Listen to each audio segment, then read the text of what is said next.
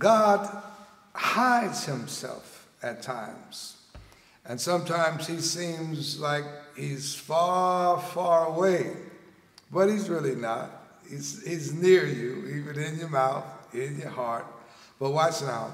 The Bible says that when you shall seek me and search for me with all of your heart and with all of your soul, then you will find me. You will never find God searching for him half-heartedly, searching with a heart full of cynicism, doubt, unbelief. No, you got to rid yourself of everything. Don't get impatient about it. He already laid down the law. He said, seek me, search for me with all of your heart, and I will be found of you.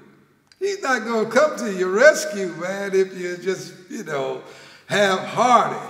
If you ain't real sincere about it.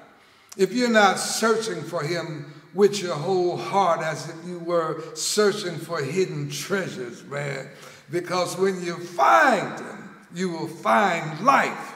When you find him, you will find the key to knowledge and wisdom and understanding. When you find him, you will find love, for God is love. But it's going to require all of your heart. Amen. Ain't no half-stepping when it comes to seeking and searching after God. You got to go all the way. It's all or it's nothing. God said that in the book of Jeremiah chapter 29, and it shall come to pass that when you seek me and search for me with all of your heart, I will be found of you. Then he said, then you shall go and pray and say unto me, that God is going to reward you.